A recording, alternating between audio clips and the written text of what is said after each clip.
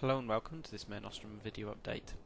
Today I'm going to be showing you two of our latest additions to the Allied Armoury, which are going to be released in our 1.4 patch this summer. Firstly, we've got the Boys anti-tank rifle. This entered service in 1937 and fired a large .55 inch round from a 5-shot magazine.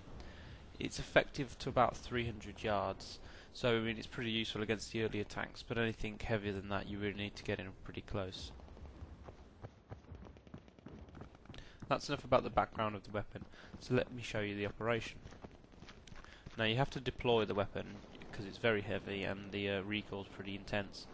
The sights are very easy to use, so all you have to do is line up the target and fire. The gun sounds pretty powerful, and it is, so I've got 4 rounds left here, so I'll fire those off.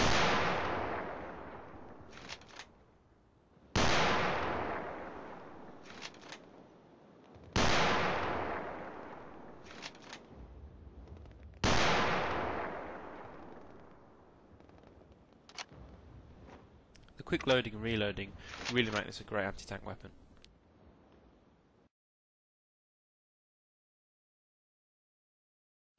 Our next weapon is the Browning Hi-Power, which means no more captured Lugers or P-38 to the Allies, although this weapon was used by both the Axis and Allies during World War II.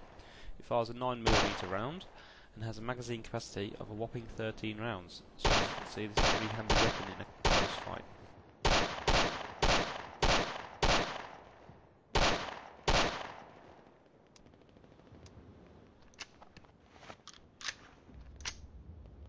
Well, that's it. We hope you enjoyed our brief look at these weapons.